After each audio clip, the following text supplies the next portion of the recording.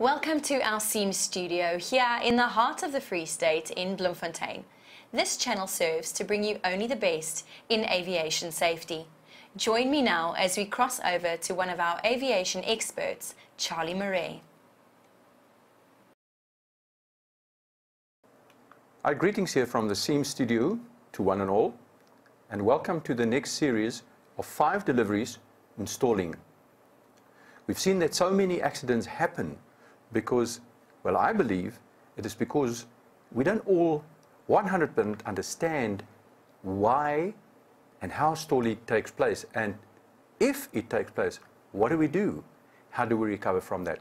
And that is what I'm going to cover in the next 5 presentations. However, when we're ready, let's go for presentation number 1.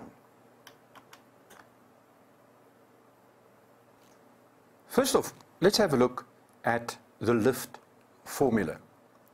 For those of you that probably don't know, lift equals the coefficient of lift half rho v squared f's.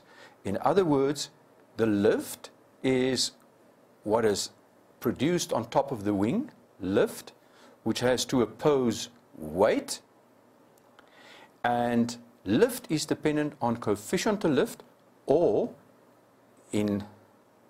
rather the angle of attack then, if you want to put that, because the coefficient is dependent on the angle of attack, half the density, which is a constant and that is not considered a variable in this formula, velocity square, how fast we're going forward, squared, all right? In other words, that is the second variable, and then the size and shape of the wing itself, which is going to be considered to be a constant in this case. We are not going to look at variable wing sizes and wing shapes, so the first deliveries are going to be, in fact, without flaps as well. Right. The next step would be to find V in the formula. Remember, we had lift equals the coefficient of lift half rho v squared s, and now you can see that it has just been thrown around, and if you work it out, the v now becomes isolated, the square goes over into the square root on the other side, right? So it's moved over this side there, over the lift, as you can see, and then your coefficient of lift and half the density and s moves right at the bottom. Okay, what is important in this formula is that you can see that lift is now being isolated. So the velocity on the one side, square root, if lift is the one that increases, if your angle of attack, let's say, it will obviously change depending on the speed and how, if you do any maneuvering. The density normally, this will stay a constant, and for now the S is going to stay a constant as well. So here we play V equals the square root of lift, which is the one variable, and the coefficient of lift, which is the other variable. Right, let's carry on.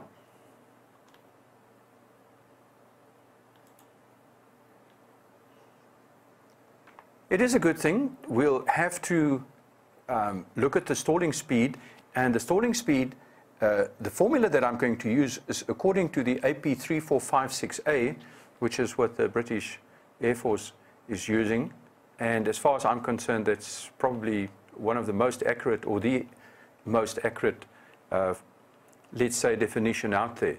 But let's demonstrate what it says. It says, when an aircraft, now remember the aircraft is of stated weight, the weight is not going to change. And in clean configuration, in other words, if the undercarriage is down, it will stay down and locked if that is, okay, let me rather say, if it can retract, it will be retracted. If it can't, it's down and welded. Leave it there. Oh, it's not that you can do anything about it, is it? All right, flaps up. And that is when an aircraft, in other words, of clean configuration, when the engine or engines are throttled back completely, So the idea is now that you must maintain straight and level. In other words, directly in your path, you're not allowed to turn, and you're not allowed to climb or to descend. So as the speed reduces, you will have to increase the angle of attack, increase the angle of attack, increase of the angle of attack, until you reach an angle of attack where the aircraft can no longer maintain straight and level. And we're interested in that point where the angle of attack reaches the critical point where beyond that there is a serious deterioration of the development of lift by the wings.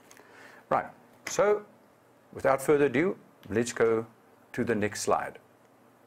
The definition of VS. Now, I've got to make this point immediately here that if you go to the A3456A, you will find that they're talking about VB, and the B is then for the basic stalling speed. Now, depending on where you are in the world, they will talk about VS or VB, sometimes VS1. But for now, when I'm talking about VS or VB, I'm going to take that these two are exactly the same. In other words, just hang in there with me. So I say the limit load, the limit of the green arc on the VSI, and I'm going to show that in the next slide. The stalling speed or the minimum steady flight obtained in a specific configuration. For most aircraft, this is the power off stall speed at the maximum takeoff weight in clean configuration. Gear up, if retractable, and flaps. All right, I think we have worked through this definition now, because remember, we want the basic stalling speed. Not anything beyond that. We'll get to the maneuvering stalling speed. For now, it's just the basic stalling speed. But without further ado, let's get on with the next slide. And here, we're now going to have a look at the airspeed indicator, and we're going to start off here with looking at VS, the V stall. All right, that's the stall speed minimum, and we've now actually talked about this one quite a lot. Bottom of the green arc, that is the first point that we are interested in, and then the next one that we're interested in is the VSO, and that's the stall speed, minimum flight speed in landing configuration. In other words, the undercarriage is now down, whether it's a retractable or non-retractable, undercarriage is down, and then it's landing flap. Now remember, all these speeds, or these two speeds, are determined with power closed. Right. The next one that we are looking at here is then the VFE. That's the maximum flap extended speed. Remember now that in some cases you will actually find that the first flap selection in some aircraft coincides with the maximum speed that you may deploy the undercarriage. So don't get confused with this one now. We are here talking about all the different flap settings, and normally the white arc is the one that is important for us there.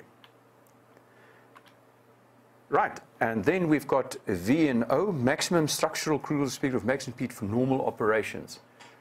Does it mean you can fly at a higher speed? Yes. But remember, the moment that you start flying in this arc, you actually don't want to do hard maneuvering, and then, unless obviously the aircraft is stressed for that. But for now, they say the maximum structural cruising speed, maximum speed for normal operations. Good. So, next slide.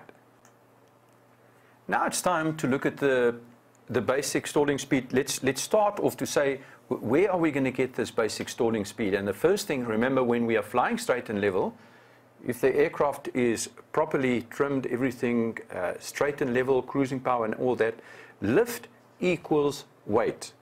If you now take the power away, the aircraft tendency will be to nose pitch down, and as the speed reduces, you will have to actually increase the angle of attack as the speed reduces, and that is simply to satisfy lift equals coefficient of lift half rho v squared. In other words, as the v square comes down, you've got to increase the angle of attack, and that obviously can only be true up to a certain point. So if we look here, that in straight in level, you'll find that in straight in level, lift equals weight exactly.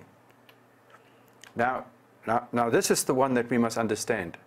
Anything else, in a climb, in a descent, in a turn, in anything else than where lift is exactly the same as weight, everything else we talk about maneuvering. I'm not talking about momentarily going through that when you do aerobatics. No, don't get to that point. What I'm just saying is that straight and level, lift equals weight, period. Anything else is maneuvering.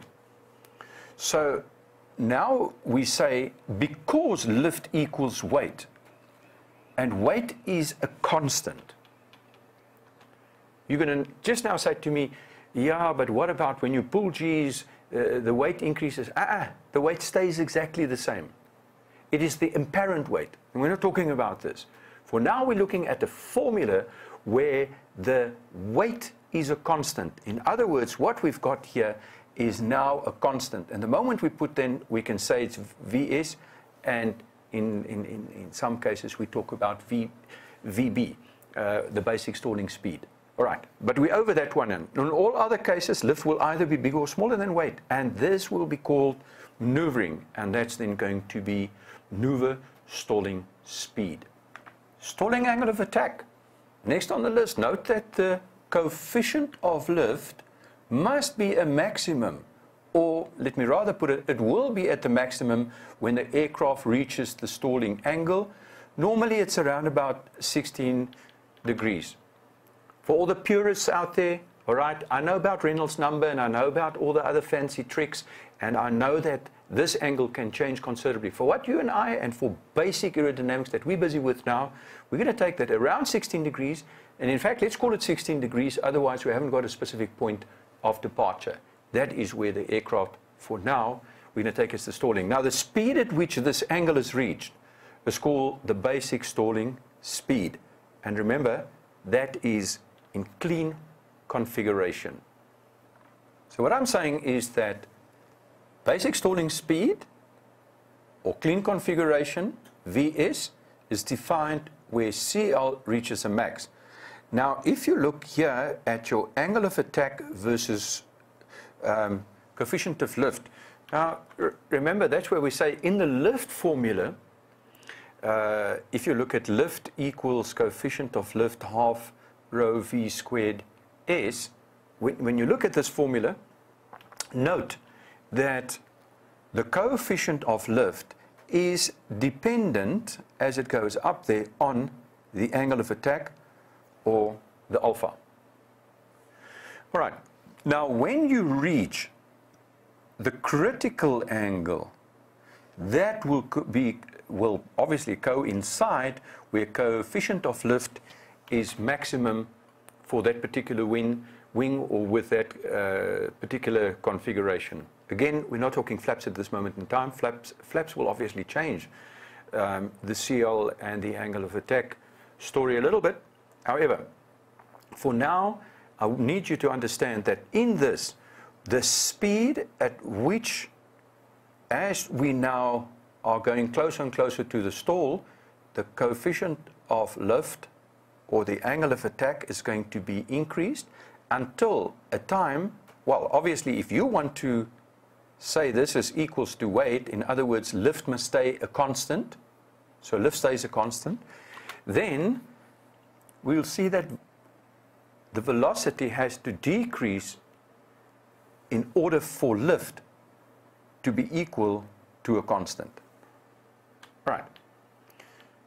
So for now, we need to know that the moment that it reaches the critical angle of attack will then be at CL max. Now this immediately leads then to, again, what we've said here. If you look here, as the coefficient of lift increases, the corresponding speed where max is reached, that is going to be your stalling speed. And we've now come to the point where we're just going to call it Vs. So Vs, our stalling speed. Right. So now we can conclude. And what do we say here? Well, we say that the basic stalling speed, sometimes called VB in the AP3456A, is important as the application speed is the foundation of the next 4 deliveries. Everything is derived from, I said, just last week I said to somebody in here, if there's something I would like you to engrave. Okay, now don't go and do a tattoo for that. But the point is, lift equals coefficient of lift, half rho v squared s is the foundation. If you know the formula and you understand where this formula will take you and how important this is for your survival. And a lot of people say to me, but you're scaring all of us because, just remember there are rules. And we just have to stick inside the rules. It's scientific rules. It's not something that you and I can tamper with. So it's important. First of all, we must have the knowledge. Then we must develop the skills to use that knowledge. And then thirdly, you need a very good discipline or a very good attitude in order to apply that. Until the next delivery. We hope you enjoyed that aviation snippet with Charlie Marais. Please make sure to visit our website www.aviationauditing.co.za. Follow us on both Facebook and Twitter and subscribe to our YouTube channel under Seams Studio.